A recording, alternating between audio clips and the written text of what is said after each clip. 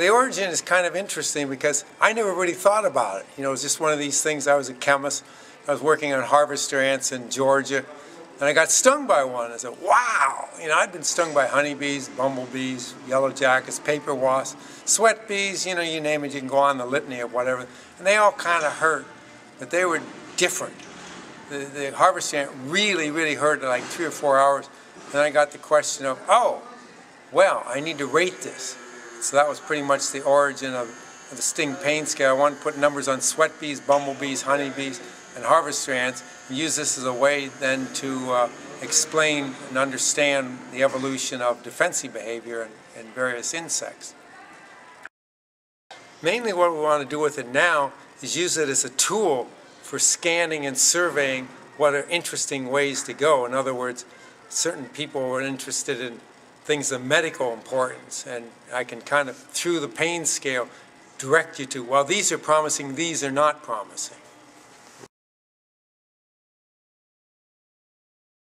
The Ig Nobel was one of these things that kind of came out of the blue, like so much of life and the fun things in life, that I hadn't really thought about it. You know, I just got this call from Mark Abrams, and he's wanted to talk to me about something. I thought, well, a lot of people were into, you know, freak shows and all that, so I wanted to make sure this was legitimate. And finally found out it was super top secret, so it ended up being Ig Nobel, which is one of these things.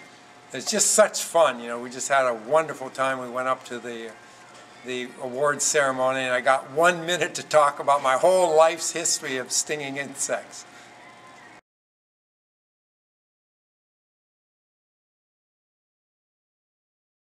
It's like day and night, the difference between publishing a popular scientific book and, you know, just strictly a pure scientific book. The scientific book, you just do it on your own. You can be kind of direct statements. You don't have to have any kind of flair to it.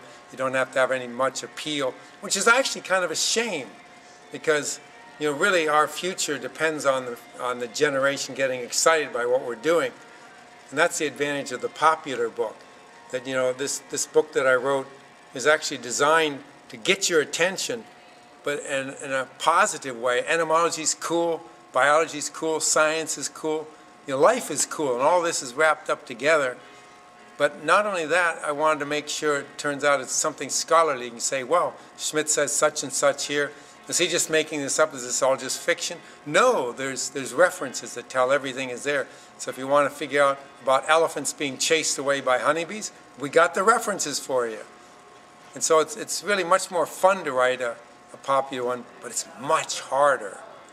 And then afterwards, the whole difference is when you're writing a scientific thing, you know, you publish it and you put it down in your CV, and maybe you send out a few PDFs to people, you know, a handful of people who care.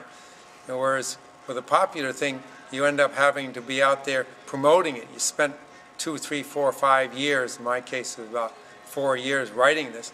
You want to make sure that the message gets out there. And so now you're publicist in chief. And that's a whole new realm, which is kind of scary, you know, when you're a scientist and you're used to just talking to other scientists, and now all of a sudden you have to talk to, you know, people that haven't a clue what an insect is. Many of them have a fear of insects. And your goal is to make them love these insects. And that's a real challenge, but it's very exhilarating when you can actually do this. Well, I'm doing a lot of fun things. I'm working on a lot of non-hymenoptera at the moment. One of the more intriguing things I've gotten interested in is spider eggs. You say, what? Spiders aren't even insects. Well, they're sort of bugs in the generic term. They have jointy legs and all. But it turns out I've been doing a phylogenetic study of toxins in spider eggs. And it turns out a lot of them are really toxic. You know, they're as toxic as honeybee venom. And this is something totally out of the blue that we're working on. It's not yet in print, but that's one project that's ongoing. Then I'm working on these wonderful arachnids called vinegaroons. They're great big 5-centimeter black, just the most beautiful animals that you ever see.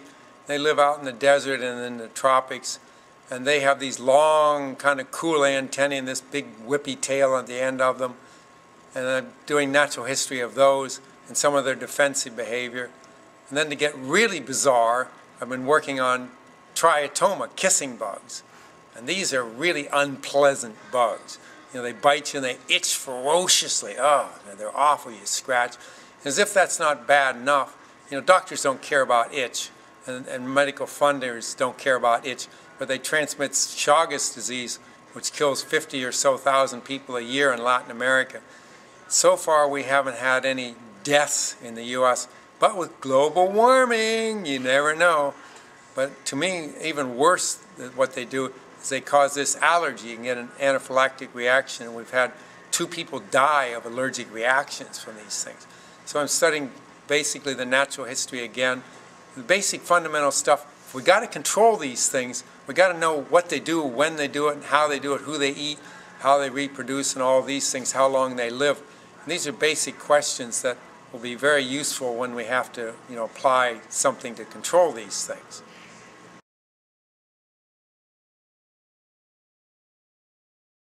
Yeah, Jimmy Kimmel's show was one of these things, again, like so much of life, which is what makes it interesting.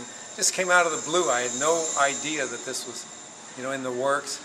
And they wrote an email, and so I responded to it, and my publicist said, "Oh my goodness, we're going to be on Jimmy Kimmel." And, you know, I hadn't really paid any attention to it. I was, you know, so overwhelmed with other things that I hadn't really thought about.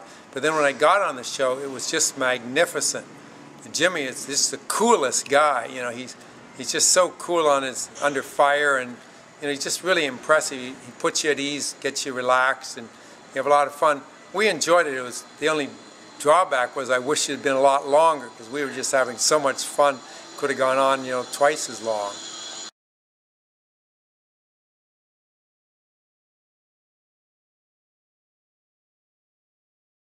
I'd never really thought about that. That was actually my first Marvel movie. I shouldn't admit that I'd seen. I got a book review, or movie review, pardon me, that said that I was mentioned in the Marvel review, and I thought, huh? You know, on a trailer, when you have just 2 minutes to talk about, you're going to mention the Schmidt pain scale? And it turned out it was just really cool. We went to the movie, took the family and all the kids and everybody, and we got these special glasses that you put on and see it in 3D. It was a really good movie. I enjoyed it, and they mentioned it twice, not just once. We got mentioned twice. So I think that was really cool. You know, it's just one of these things that surprises are wonderful.